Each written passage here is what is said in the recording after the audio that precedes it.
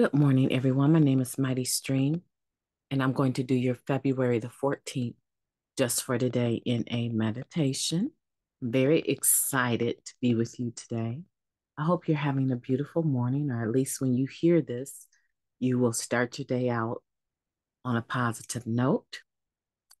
Let's go ahead and get into the screen. If you need to reach me, feel free to do so at recoveryofhope21@gmail.com. Okay.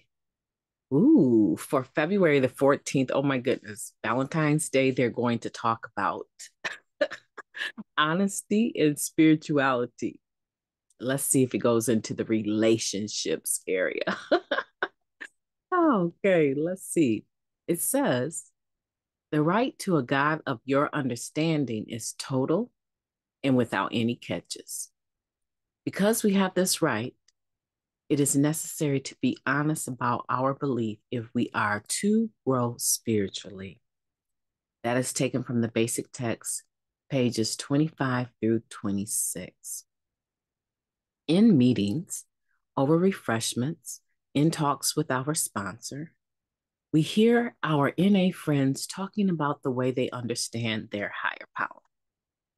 It would be easy to go with the flow, adopting someone else's beliefs. But just as no one else can recover for us, so no one else's spirituality can substitute for our own. We must honestly search for an understanding of God that truly works for us. Many of us begin that search with prayer and meditation and continue with our experiences in recovery. Have there been instances where we have been given power beyond our own to face life's challenges? When we have quietly sought direction in times of trouble, have we found it? What kind of power do we believe has guided and strengthened us? What kind of power do we seek? With the answers to these questions, we will understand our higher power well enough to feel safe and confident about asking it to care for our will and lives. A borrowed understanding of God may do on a short haul, but in the long run, we must come to our own understanding of a higher power, for it is that power which will carry us through our recovery. Just for today, I seek a power greater than myself that can help me grow spiritually. Today, I will examine my beliefs honestly and come to my own understanding of God. Let's take a moment of silence, followed by the we version of the Serenity Prayer. Moment of silence now.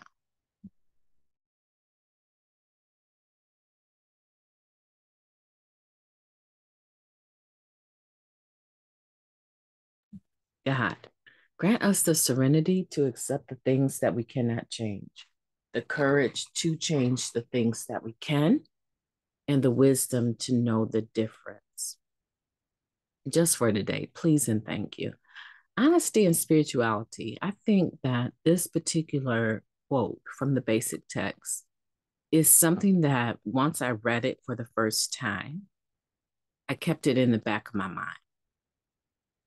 I understood that what was being proposed to me was that the God of my own understanding, however good or however bad or incomplete it is or non existent, it's mine. And I don't have to justify it with anyone. It's a right for me to have.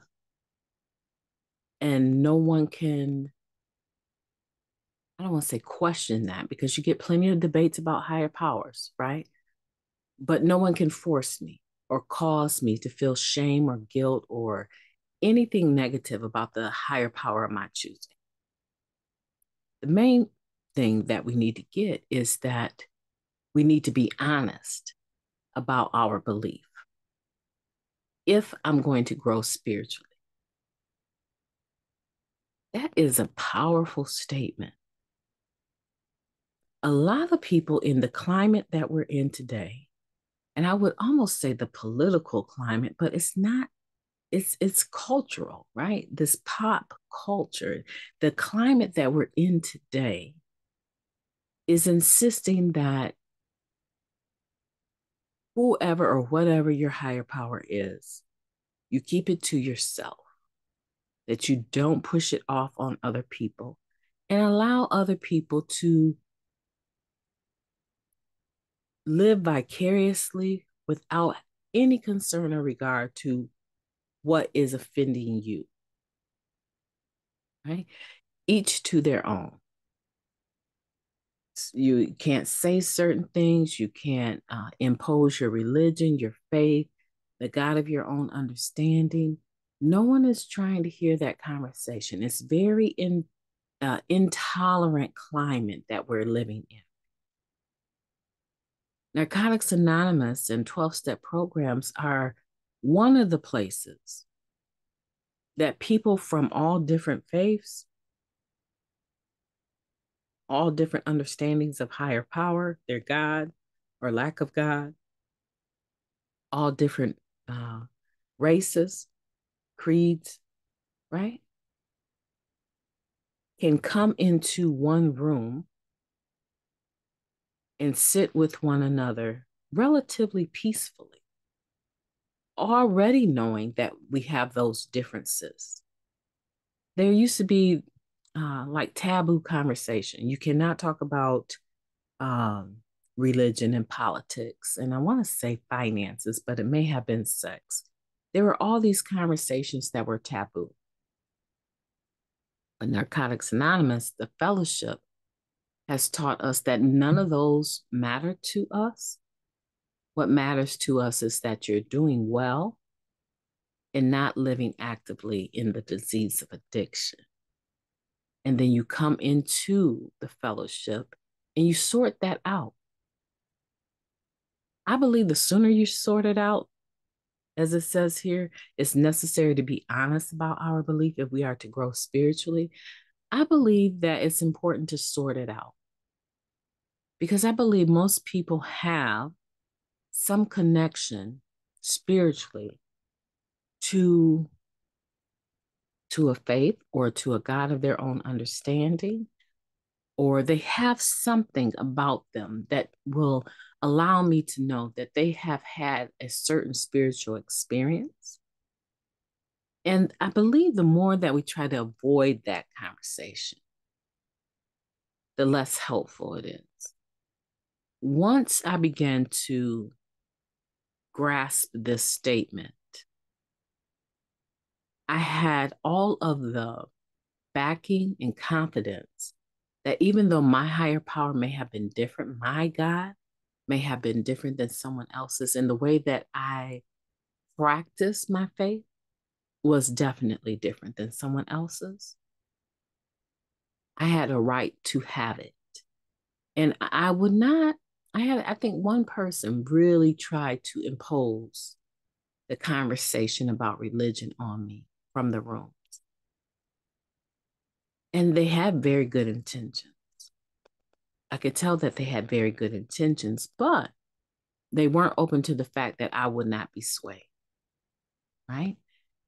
Nor were they open to the fact that I remembered this statement and indicated to them, I don't even know why we're having this conversation.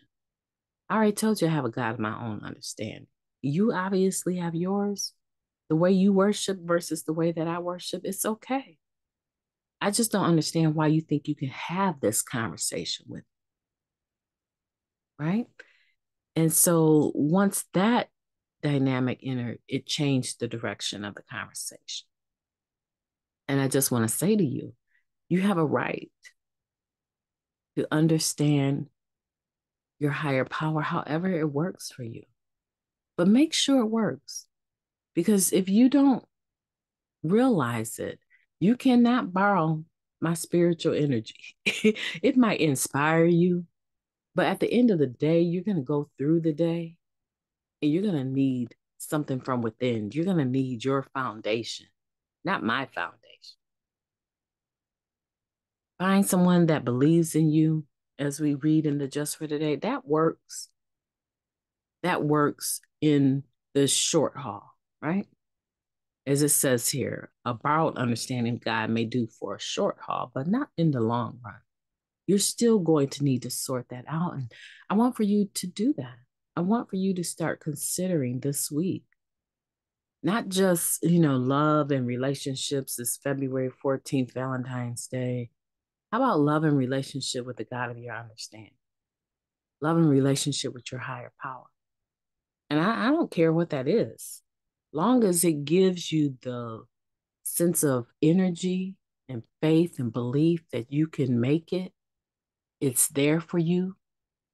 That's really what you need to figure out. And if it's not, then you need to, I would say, do what I did. I'm not just talking to be talking. This conversation has been on me since the day I got into the program, right? If it doesn't suit your needs, if it doesn't meet the basic needs that you have to survive, if it's too condemnatory, it's too heavy, it's demanding too much of your physical energy, and you don't have the physical energy or the mindset to accomplish all of that, right? Make some tweaks to it, make some adjustments to it, and ride that out. Let that be your core value. I came from a highly religious background. You couldn't smoke a cigarette, let alone smoke a blunt. That was out, right? Not only was that out, you were out. That wasn't no. Oh, you like to drink? You're an alcoholic. You do not fit here, right? Obviously, I would have struggled for the rest of my life trying to meet the standards of a religion. But when I understood that I could have a God of my own understanding, it was my right, and that I needed to make sure that it was loving and caring, and that I had the right to adjust it so that I could feel whole. That's a privilege and an honor, really, to tell you the truth, because the God of my own understanding doesn't really need my understanding to exist. That's the God of my own understanding. It's a privilege and a courtesy, grace, and mercy that is extended to me so that I can get my perspective right. Because the God of my understanding is broad enough, huge enough, almighty enough to embrace that. My definition, my understanding doesn't change my higher power. It just makes my higher power more relatable for me. And that is a privilege, a gift that's been given, I believe, to every human being.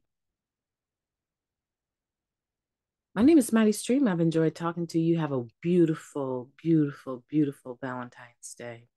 I will be talking to you tomorrow.